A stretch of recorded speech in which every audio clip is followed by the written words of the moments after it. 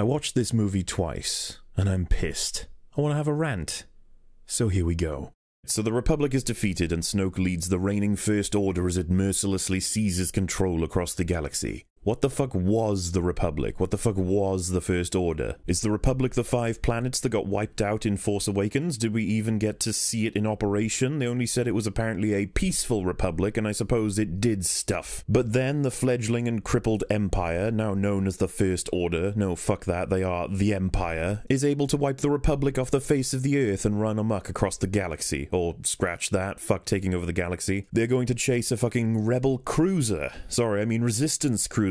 No, fuck that, they are the rebels. The entire fucking Empire is chasing a resistance cruiser in order to crush the Republic? What the fuck is going on in this world? The Republic was literally just those planets and Leia's cruiser, apparently. Where is the galaxy-wide outrage at the Empire for doing this shit? For mass murder? They just nuked all of the galaxy's leaders. Did nobody give a fuck? Did everyone just say, well, whatever, I guess. The Empire is now the leader until someone blows them up and then it's the Republic again. No allegiances, no factions, no protocol, no fucking repercussions. The rebels blew up the stupid Super Death Star, the only real threat the Empire had, so the galaxy should unite against one of the most terrifying acts of war and bloodshed ever known to the galaxy. Instead, we have no world building whatsoever. No POV from anybody across the galaxy except those inside Leia's fucking cruiser. Jesus Christ, this film would have you believe that there are no other major players in this fucking world except maybe Maz Kanata and Porgs. Fucking Porgs. The crawl then says Leia is certain that Luke will return and save the day. Just Luke? Just find Luke and he'll beat the Empire, huh?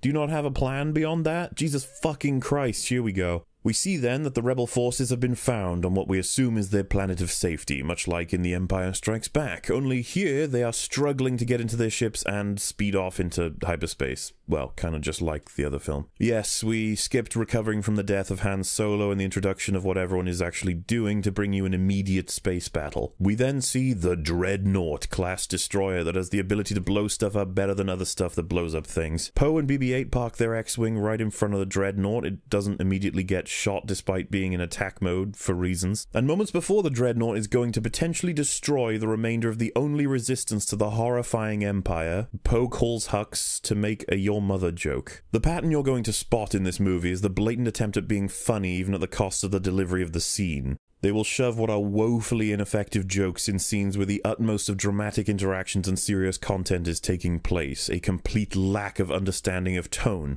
But we'll get to that. Poe downloads some plot armor and then flies into the Dreadnought to blow up every last one of its surface cannons that cannot attack him because he is too small and too close. The Dreadnought's multiple surface cannons that in the past have been shown to eviscerate fighters can't by design hit a fucking enemy fighter because it's too fucking small. What the fuck? But then, horror. Poe is hit by an enemy fighter that does literally nothing but disable his ability to shoot. This is inconvenient because there's only one surface cannon remaining, and so BB-8 plays whack-a-mole with the fucking motherboard to try and fix it. Leia, knowing that enough time has been bought, tells Poe that he needs to disengage and retreat with the fleet, but he literally mutes her and continues to fight the fucking Dreadnought, which he now can because BB-8 comically shoves his head into the motherboard and that somehow fixes it. Now that Poe has completed the Destroy Surface Cannons mini-quest, he has enough XP to unlock the Bomber ability and summons Bomber-class ships out of thin fucking air. These are ships that the Empire only spot when they are right next to them, for fuck's sake. What the fuck? They are set to attack the Dreadnought, which is only now possible because he destroyed all of the surface cannons.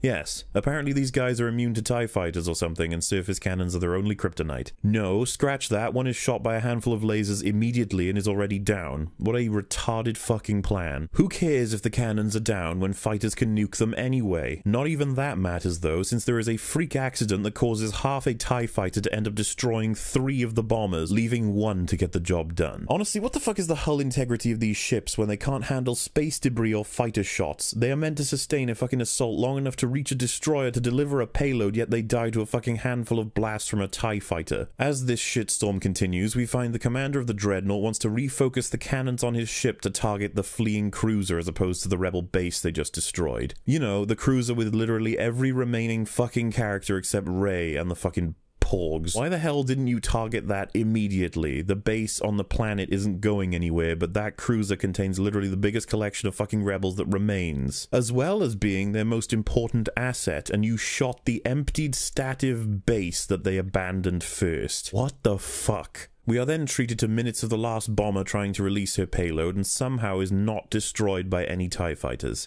This bomber will literally end the entire crew and equipment of the Dreadnought permanently, and they know this, yet not a single fighter kamikazes into it. Well, thanks to that, the bomber is actually successful. Look at the way these bombs drop. Considering how fucking slow they are, the last bomb to actually leave the ship is probably still going to be in there while the first one explodes. And since this thing has already shown itself to be quite the chain reaction when it comes to the explosion, I'm not convinced they can actually let loose all of their payload without killing themselves. Literally, with the method that they drop the bombs in, how does a bomber survive a bombing? This is outside of the fact that the ships are made of paper. On that note, how are the bombs even dropping down? Where the fuck is gravity coming from here? We then see that the rebel forces have lost about 80% of their fighters, and for what? Destroying a dreadnought. As Poe says in the fucking film, a dreadnought. Poe's reasoning is that a dreadnought is known as a fleet killer. It has to be stopped, even at the cost of your fucking fleet, apparently, you tool. But Poe isn't really to blame. All of those bombers and fighters followed fucking suit despite the general giving orders, or whatever, who knows what she's actually doing. Maybe that mute button that he used actually muted it for the entire fleet, who knows. A hologram of Snoke then pops up to beat the shit out of Hux for the sole reason that the rebels escaped, despite the fact that the rebels can't escape because of the tracking system that has been foreshadowed since Rogue One and apparently is currently in use. If it's as early as Rogue One in terms of development, then why the fuck does Snoke only know about this thanks to a random conversation where he was fucking with Hux? It is literally going to allow you to crush the rebellion and you haven't yet told the all-knowing Supreme Leader. I know why. This serious scene sharing the Empire's plans to kill our beloved characters needed some slapstick. Perfect. It doesn't matter that Snoke would obviously know about this already. Not to mention that a GPS that tracks through light speed is fucking ridiculous. The rebels were always guerrilla fighters. They always ran away from the Empire and set up brand new bases in distant areas of the galaxy until they were found again. Now this GPS bullshit is going to create a plot hole in every Star Wars going forward. Oh, let me guess. The opening of Episode 9 will introduce a fucking cloaking device, an anti-tracker, an anti-fucking MacGuffin, I'm sure. What the fuck? We then see the conclusion of the very heartfelt moment where Rey passes Luke the lightsaber of his father and himself, providing the realization that he is not finished with the rebels, with the Empire, and with the Force. Only to slapstickily throw it off a cliff. We then see Chewie reunite with Luke, and Luke is just mostly grumpy with him. And Rey tells Luke what Chewie is saying, despite Luke being able to understand Chewie. I guess it's that important that the audience understands, so she just forgot that they both understand Wookiee. Rey mentions the Falcon, and Luke is understandably upset that Han isn't the one explaining this shit, and so asks, where is Han? And they fucking cut to the next scene. They cut to the next fucking scene. What the fuck? You don't think that the audience might want to see how Luke Skywalker reacts to finding out that his best friend of many years, his sister's lover, the man he went to wars with, was murdered by his own son, that Luke himself failed to train and inadvertently caused to fall to the dark side? You really think we wanted you to cut the fuck away from that? Then we get Snoke telling Kylo that he isn't badass enough and that his mask is fucking dumb. Funny, because I loved the mask and the voice, and I felt it added to the whole aspect that Kylo overcompensated for his power despite his power being large and unruly. It was the image of intimidation that Kylo chased after his grandfather's imposing image, but fuck that part of The Force Awakens. Also, is now the only fucking time that Snoke ever complained about your mask. Really. He's never had a problem with it before. It's like the equivalent of never telling your friend about the piece of spinach in their fucking teeth or some shit. At least it was to Snoke because he thought it was ridiculous.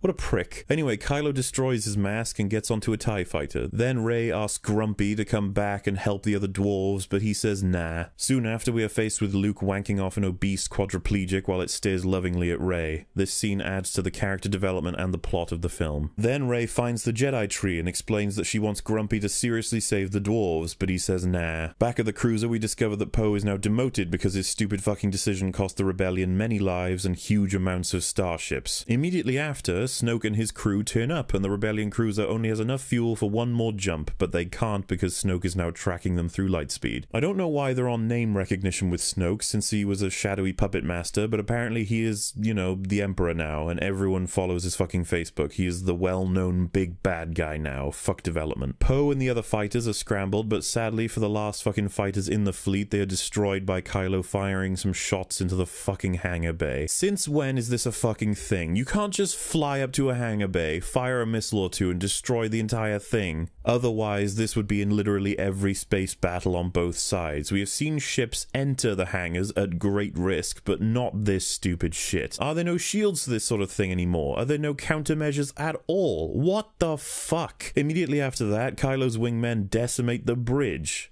The fucking bridge, the area with every significant player for the leadership of the rebellion. Apparently the fucking shields don't protect the fucking bridge. What is this dumb shit? Outside of that, killing Leia here was bold, considering Fish's death. I thought it was a tasteful yet impactful end to her character. And perhaps they can provide Poe with an element of an arc in terms of his responsibility for these events and his recklessness. Immediately after that, Kylo is pulled away for reasons. Let's go through those reasons. The Empire cannot breach the shields on the Rebel cruiser because they are too far away. The Empire therefore cannot protect their fighters that are right next to the Rebel cruiser, as if they care about their TIE fighters. But the Empire cannot catch up to the cruiser because it is smaller and faster.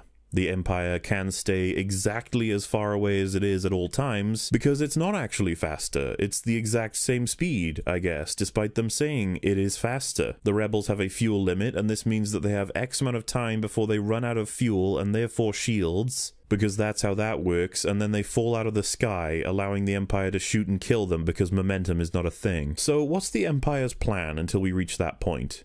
Shoot at them and let them know we are still here until they run out of fuel, which is going to take over 10 hours. I didn't realize that your most powerful weaponry would also have the shortest range. But fine, that's just silly. I also didn't realize that you had a ship that was the exact same speed as the Rebel ships, so that you both cannot catch them but also do not lose them whatsoever. That's just silly. I didn't realize that you couldn't call for help in any way, shape, or form and have ships light speed ahead of the cruiser in order to blow it up once it reaches them. That's just silly. I didn't realize that you couldn't launch something from the current fleet you have, whether it be a weapon or a ship with the weapons required. That's just silly. Since fucking when were the Empire ships unable to catch up with smaller cruisers, for Christ's sake? This entire scenario is created so that people can engage in ridiculous plot lines and have a countdown looming over them while doing it. What the fuck? But this film is far from over. We see that Leia is not in fact dead and that she has sealed herself in a force field of death prevention and forces her way onto the ship from outer fucking space. She is promptly put on a stretcher and rests in a coma. Just what the fucking fuck is going on? I am not going to explain why this is fucking stupid. I am simply going to show you how a normal person reacts to this scene.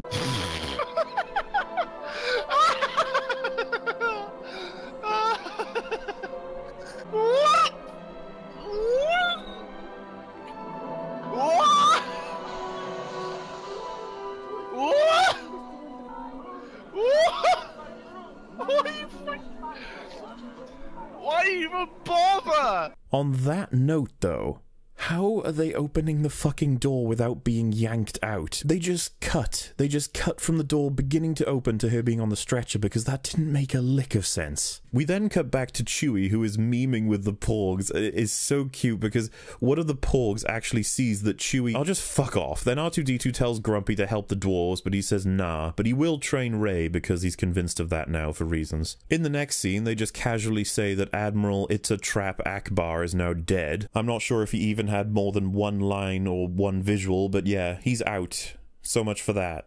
What the fuck was the point? We are then introduced to a new Admiral character, since we kill established characters in order to bring in new ones, right? That's good writing, right? This new character is called Purple Hair. Purple Hair makes a speech about hope and then tells Poe he's a piece of shit who cost the rebels loads. and he is not allowed to know about her plan to escape the Empire because she doesn't like him. I love how she chastises him for losing the bombing fleet when the fleet did its job to a T despite being made of fucking paper. I would like to see how the bombers are supposed to be successful without being destroyed. I seriously don't understand how they could possibly survive unless your enemy is literally useless. We are then cursed to meet a new character for the series, Shrek. Shrek talks about how much she likes Finn, intertwined with the sadness of the death of the lady from before that was her sister, I guess. She says that she stops people from running away and then stops Finn from running away, and then Finn tells her about the tracking system, so she comes up with a plan to go and deactivate it with Finn, but the only way to do that is to break the code that protects the ship, so they need a code breaker, so they call the Orange Girl Yoda. Orange Girl Yoda thing apparently has a robot that can float around her that is capable of video calls at any time, so they talk to her, and she recommends to go and visit Casino Land and find a high roller who knows how to break into the destroyer and get him to get them in and deactivate the tracker so that they can lightspeed away.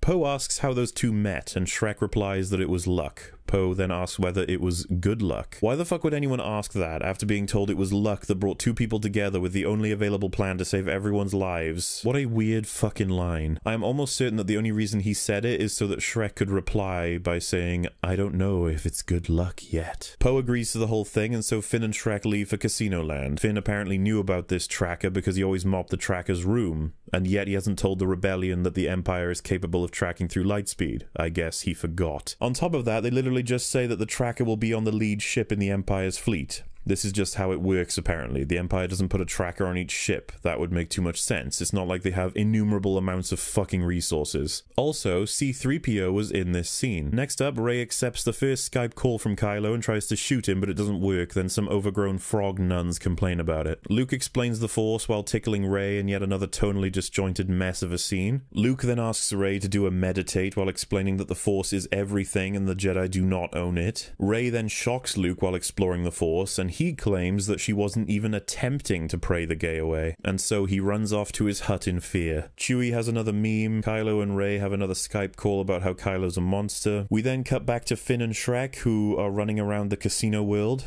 Shrek then has this suddenly dramatic and harrowing tale to tell about this casino planet being filled with a bunch of evil white males who made money from being evil and nasty to all of the cute and helpless nice minorities in the world. Just in case you couldn't pick that up yourselves. Rich are getting richer, the poor are getting poorer, what a horrible world, yada yada fucking yawn. We then see Rey fiddling with her stick, and she gets bored and fiddles with Grumpy's stick instead, until he sees her and then flees to his hut in fear. Grumpy then says that Jedi allowed the Empire to rise as well as train Darth Vader, therefore fuck the Jedi. This is the most fucking dumb thing to hear from Luke goddamn Skywalker that it hurts to listen to. The guy knows all about the balance, the betrayals, the turning from one side to the other, and yet he is happy to let the Jedi die out and the Sith simply reign supreme? What the fuck? Grumpy then explains that he tried to train Ben, but saw that he too had the gay. Ben noticed this homophobia, and so he dropped a house on Grumpy and assumed he was dead. Like, that's a line from the film. He must have thought I was dead.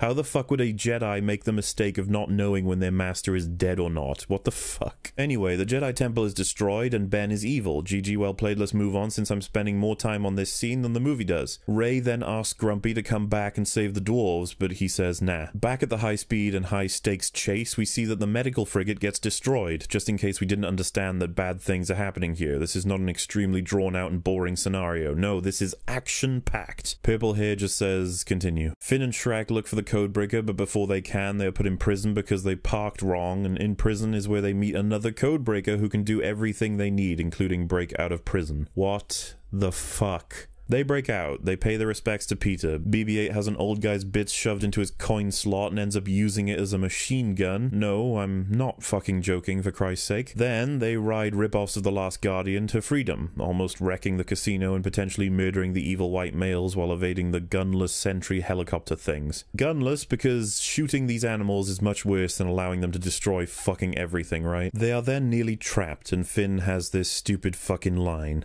It was worth it though. Tear up that town, make them hurt. At least we made them hurt? What the fuck are you on about? You trashed the casino. You trashed the living areas of the rich people. They are likely insured, you fucking twat. Who do you think is going to clean up all of that? The fucking slave labor. The poor people. You've provided potential whippings and punishment for ages to come. For all of the innocents on this fucking planet because you wanted to destroy property. What a boon to the stereotype, you fucking idiot. Then Finn and Shrek are trapped on the cliff's edge, but luckily for them, the codebreaker they met in prison, who broke them out of prison, has stolen a ship, has BB-8, and is offering to save them and take them to the Empire's fleet and get them on without having negotiated a price yet. What the fuck? Luke then tries to open a Skype call with Leia, but she's AFK, and then we have another tonally balked scene where Rey asks Kylo why he killed his father, and then makes a meme about how he isn't wearing a shirt. Kylo says that Grumpy attacked him in his sleep and that's why he murders thousands of innocent people now. Rey is aroused by this and so she goes to visit the gay and finds a mirror. How the fuck does a desert planet born and raised girl know how to swim, by the way? What the fuck ever, Porgs are cute. Rey then has Skype sex with Kylo and Grumpy flees in fear to his hut, but this time Rey clocks him over the head with her stick and demands to know the truth of the gay. Grumpy tells the same story again and shatters his own character even more. There's no information about the Knights of Ren, the achievements of the temple and culture that Luke built, how Han and Leia reacted and interacted with Grumpy over all of this. No, nothing at all. Just that Grumpy was mad that Kylo found the gay and got caught peeving on him while he slept. So Rey asks Grumpy to help save the dwarves and he says nah. Again. So she leaves this time. Yoda then pops up and it's probably the best scene in the film just for the novelty of the puppet alone, but they fuck it up anyway. Apparently Force ghosts can now hit things and control lightning. That doesn't complicate anything, does it? I have read literal comments speculating that we can hope to see Force ghosts fighting each other in the future now, since they have added this to the mythos. What the fuck? Yoda tells Grumpy to stop being grumpy, and Grumpy says nah, but yeah. Yet another dark and serious scene and the dramatic tonal shift to Puppet Man giggling. What the fuck ever. The Codebreaker wants Shrek's necklace, and he'll do the job for them in exchange for this. Moments later, he tells Finn that not everybody is strictly good or evil, and Finn is shocked by this as if he is like 5 years old. We then cut back to the fleet that is now reduced to a single cruiser, and Poe is furious that Purple Hair is going to abandon ship by putting everyone on transports that will surely result in their deaths. Rey then asks Chewie to stay on his Uber app because she will call him when he's needed to pick her up after she goes and visits the Empire for a bit. What the fuck? We then cut to Poe trying to explain his plan to Purple Hair and she just says nah, so he orchestrates a mutiny and relieves her of command, but doesn't put her in the brig or anything. He just says stay right there and, you know, don't do nothing. We then cut to Finn and co breaking into the ship, only they are spotted by an evil BB-8. Then Rey says that Kylo is actually good despite murdering many innocents in cold blood, including her father figure Han Solo, which she doesn't give a shit about anymore. But then Kylo says that Rey is actually evil and she is stunned by this shocking conversation that we already got in Return of the Jedi with characters who had actual reasons to believe in each other, but what the fuck ever. We then cut to Finn and co, who break into the tracker while sharing out loud the plan to evacuate the transport ships, but Purple Hair breaks free of her not prison and begins to get back to the control room. While that is happening, Finn is foiled. Captured, and there is a shocking reveal to show that the evil BB-8 droid was behind all of it all along, as well as showing us that Captain Phasma is alive and actually here. Wow. The doors to the control room are blasted open, and in comes Leia, who shoots Poe with a stun. Purple Hair and Leia exchange thanks, and Purple Hair explains that someone has to stay behind to pilot the ship, because droids and autopilots aren't things anymore. And what the fuck is going on? Purple Hair isn't evil. Purple Hair was doing the right thing. Purple Hair is now protecting everyone and sacrificing herself to save them. Purple Hair was the fucking good guy. Why the hell did you make me and everyone else hate her movie? What is happening right now? Rey meets Snoke, who says that he wants to know where Luke is and then he will kill her, which is the most boring motivation for him to bring her to him that anyone could have theorized, but fuck it. Boring is the new subversion, I suppose. Snoke literally just pulls the information right out of her. Yeah. And then follows the scene in which the whole film is fucked. Leia explains that there is a hidden old rebel base planet that is highly defendable, and the transport ships are all hidden too, so we can just move everyone there. And Purple Hair was doing the right thing the entire time. She simply failed to tell fucking anyone. She was doing the literal best thing ever for everyone, and she is sacrificing herself when they could have had any other pilot stay, and she just didn't mention any of this to the commander of their fucking fleet. A commander who is hot-headed and prone to solving problems himself. What the fuck, film? You are drunk. This realization literally makes Finn's point in the film completely redundant, as well as pose conflict. We then find out the Codebreaker man has told the Empire about the transport and has been paid handsomely for it, so the Empire begins shooting into the crowd of transport ships. Leia and Poe's ship isn't hit, as Poe still has plot armor from when he downloaded it earlier. Snoke then pisses off Rey, and so in a fit of rage, she grabs her lightsaber and charges at him, only to have him fling it around her and bonk her on the head with it. Was this supposed to be funny? What is with the fucking tone of this shit? We are then treated to Snoke showing the destruction of the rebels, just like the Emperor did with Luke, except it makes no sense here because the transports were discovered and fired upon like 1 minute ago. How the fuck is Snoke aware of this? Is he omniscient as well as omnipowerful? What the fuck? So Snoke tells Kylo to kill Rey, and instead he kills Snoke with a lightsaber trick and a play on words. This would be great if not for Snoke saying, "I cannot be betrayed. I cannot be beaten." Also, if not for Snoke showing himself to be ridiculously powerful beyond belief, but whatever, Snoke is dead now. No history, no development, no motivation, no understanding, nothing.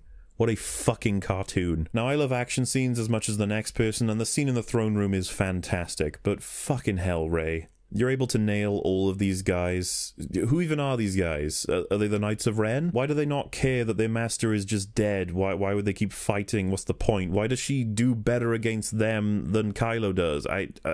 Rey is good with her stick, and so she can hold her own against elite saber-wielding knights of any number. Kylo then asks Rey to embrace the gay, and she says nah. Finn and Shrek are about to be killed by Captain Phasma, but lucky for them, she wants to explore her fetish, and so takes 10 years to actually kill them. Purple Hair then hyperdrives into the Star Destroyer ship thing, and honestly, this is the most incredible shot in the film. Gorgeous, creative, and dumb as fuck. If this is something they could have been doing, then why the hell haven't they made ships specifically designed to hyperdrive into all of the large and destructive ships for battle? Hell, this might actually work on the fucking Death Stars. What are you doing, film? What the fuck? After the wreckage, Finn and Shrek go from being right next to Phasma and an army of troopers to an empty hangar and Phasma being on the other side with a bunch of troopers beside her. How? Is anybody working on continuity? Does anybody on set have any idea what's going on? Who the fuck knows? A fight breaks out and ATST kills everyone except Phasma. It is driven by BB-8. For fuck's sake. Phasma then literally loses her gun for no reason. There is no scene to show her dropping the gun or having the gun blown out of her hands. It's just gone. This piece of convoluted setup in terms of all these pieces on the board allows Phasma and Finn to have a melee weapon one-on-one. It is so poorly done and so contrived that it drives me fucking nuts. During this 1v1, Finn says, "Let's go, Cromdo." Stop it. Stop that right now. You stop yourself from being a complete fucking joke, film. What the fuck are you doing?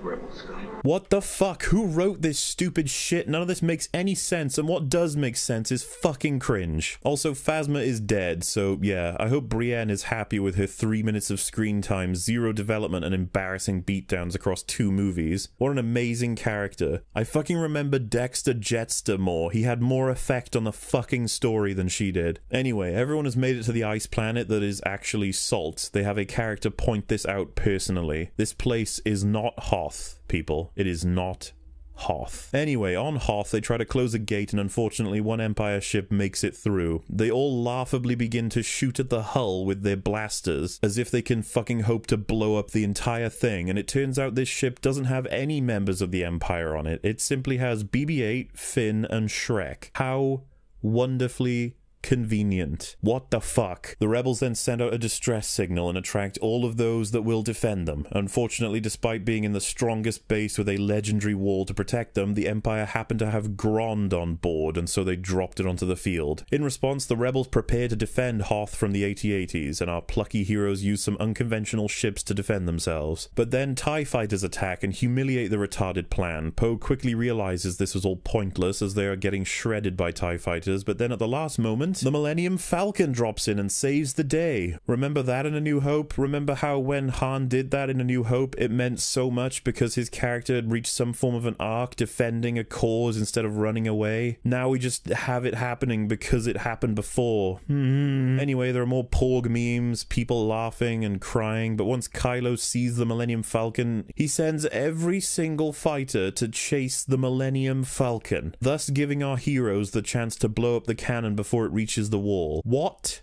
the fuck?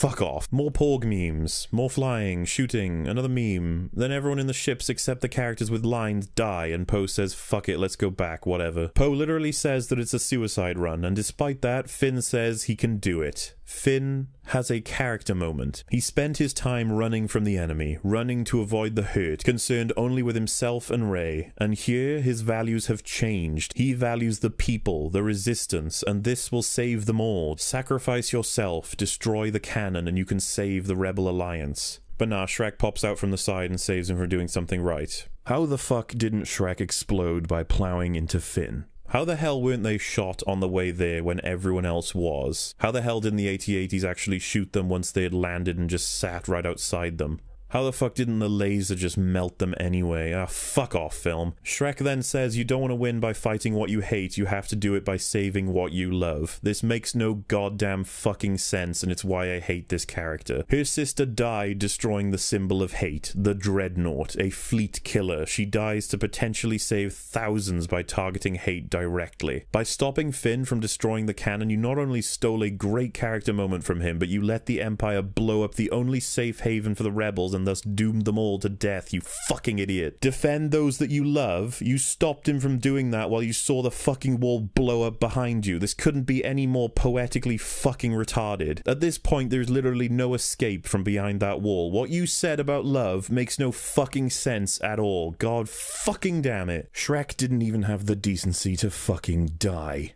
Luke then says hello to Leia and that he's sorry about everything or whatever, and he challenges Kylo to a duel while Finn somehow managed to pull the body of Shrek across the whole fucking battlefield. Bear in mind that they were downed at the AT-ATs and Finn pulled her all the way back to the base without the fucking Empire stopping them. They are literally on white floor. How the hell do you not see Shrek being pulled across the entire fucking battlefield? Poe then figured out that Luke is actually stalling for the rebels to get out. Luke is just buying them as much time as he can so they can leave the planet. Luke didn't say this to anyone, nor did he share where the exit is, so if he actually had this as a plan, why the hell did he execute it like a fucking idiot? You know, Poe just knows this. Poe and friends follow a marketing ploy to the hole in the wall where Rey looks for the reverse of that opening with a different marketing ploy. Luke avoids Kylo at every turn while referencing the Matrix and reveals to Kylo that he isn't actually there, lol. Luke memes and then leaves. Kylo rages, Rey opens the hole, and everyone gets on the Falcon who had plot armor and then leaves with some comments about building the beginning of the rebellion. Fucking keck. For some reason, Kylo couldn't actually tell that Luke wasn't there the whole time, and he's infuriated by the turn of events, as he now can't kill Luke Skywalker. He has been tricked, and Luke has escaped. Luke Skywalker did not die. And in the next scene, Luke Skywalker dies. What the fuck? Who the hell approved this fucking mess? I mean, Jesus Christ, this film is a true test of how much the fans will put up with before letting a Star Wars film sink below a perfect 10 rating. People think this is quality, that this was made with some level of good writing. This is a horrifying mess and easily the worst Star Wars film in the series. You can like it as much as you want, but it is a fucking disaster. The Force Awakens has a bunch of flaws, absolutely, but it provided massive amounts of freedom for a sequel. Choose whatever whatever the fuck you want. Parentage, villain history, intertwining and complicated levels of good and evil, the history of the Force and the world, both before and in between the movies and the whole saga. So much to work with. And they fucked it all. They fucked Snoke, Phasma, Finn, Shrek, Han, Poe, Leia, rules in general, the world. Why don't the Stormtroopers have Phasma's armor? It's the only one that fucking works, for fuck's sake. Phasma beaten the fuck out twice, fired a gun maybe a few times. What a fucking Snoke sets up calls across the fucking universe, tosses people from wall to wall, manipulates lightning without a second thought or effort, and he was killed by a lightsaber sitting half a meter away from him on his fucking chair. Why are you worried about the wall, guys? Leia is now Force trained and proficient enough. She can just break it open for you, right? Do they need to worry about the tracker getting the Millennium Falcon? I mean, you know, the tracker, does it work on small... let's build a rebellion. No money, no vehicles, no ships, no crew, no support. We got all we need. We got Porg. Finn and Rose kissed. That was a thing. The Force now lets you have calls, hit people, bring down lightning, project yourself across the fucking galaxy. Why the hell didn't Purple Hair just tell people her plan? The entire plot with Finn would have been avoided, but this plot had no relevance anyway, other than killing Phasma and finding a girlfriend, I guess. People speculate that Purple Hair didn't trust Poe because she suspected he could be a traitor that provided information about how they were tracking the rebellion, but that falls apart when you realize that every fucking person is going to get on those ships eventually, and so they'll find out regardless. Not to mention that Poe fucking Dameron blew up the fucking Super Death Star in the first one, for fuck's sake. Not to mention, 5 fucking minutes ago, he blew up the fucking Dreadnought. I think you can trust him. Fuck off. Luke spent the whole film fucking grumpy and shriveled only to die. No respect to his character nor his death. The deaths of Han fucking Solo and Luke Skywalker are met with 1 or 2 characters getting a reaction, and the rest being fucking cut off. Harrison Ford was right to jump off this series while he could. Got out before it became a fucking joke. I am so sorry, Mark Hamill. I'm sorry for what they've made you fucking do. It is honestly harder to explain why the prequels are bad because it is complicated. While this film is so rotten in most aspects, I find it hard to be convinced that people actually find quality within it. Other than that stuff, I loved it.